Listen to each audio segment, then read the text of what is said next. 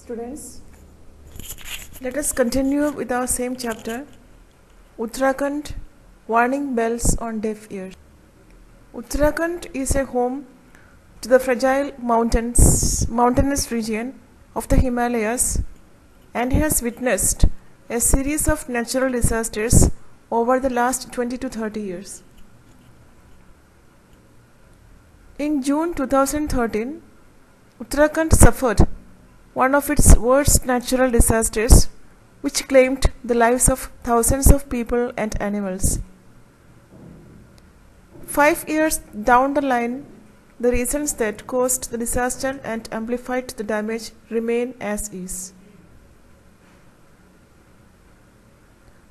What is alarming is that instead of addressing the causes that led to the disaster or increased its magnitude, the Uttarakhand government is seeking more dilutions to the stringent green laws.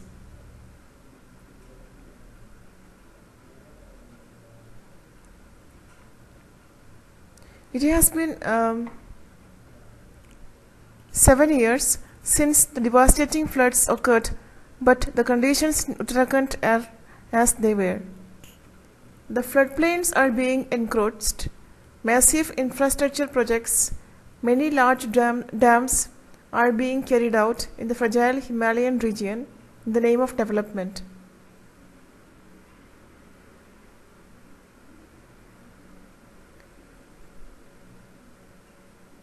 Dams in disaster-prone areas are sometimes considered to amplify floods and earthquakes because of impact on the river's course, water levels and ecosystem, and poor management, which can further worsen the situation.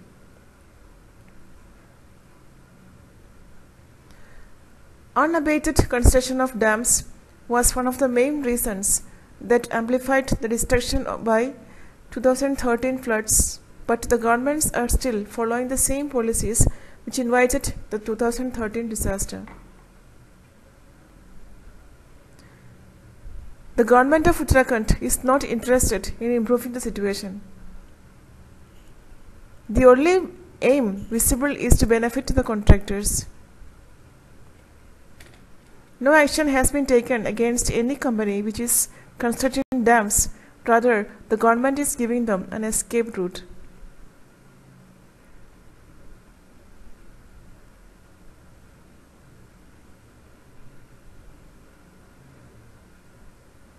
According to the Uttarakhand government's Disaster Mitigation and Management Center, these disasters are seasonal in nature and strike at a certain period of the year with high frequency.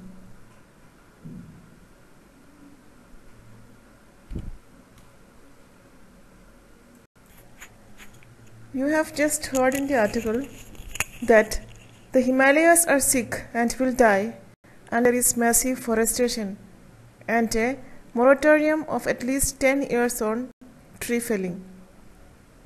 And if they die, the country will surely die in a chain of natural disasters. You have also listened to Miraben, a prominent environmentalist, who warned of similar tragedies in her article published on June 5, 1950, titled "Something is Wrong in the Himalayas."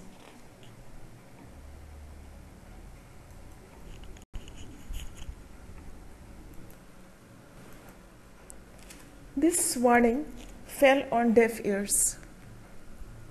The state has now got 558 hydroelectric power projects in the pipeline, which could affect 80% of the Bhagirathi and 65% of the Alakananda, said Sunita Narayan, Director of the Center for Science and Environment. Dams and broads blast their way through mountains, triggering landslides.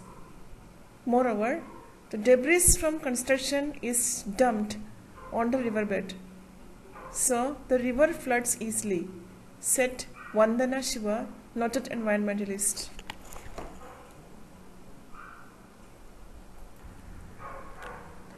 This also compounds climate changes. Countrywide heavy rain events show a 14.5% spike per decade, according to the National Atmospheric Research Laboratory, Tirupati. The Himalayas are warming faster than any mountain region, said Pandit.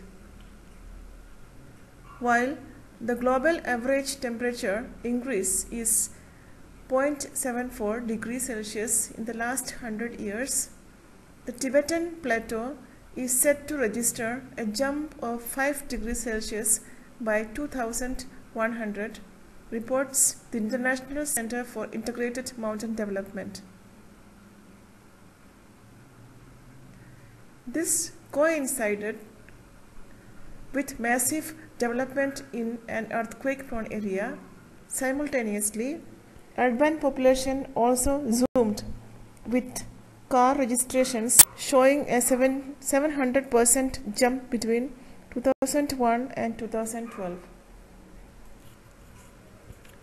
This means that the construction of dams and roads by blasting mountains causes landslides.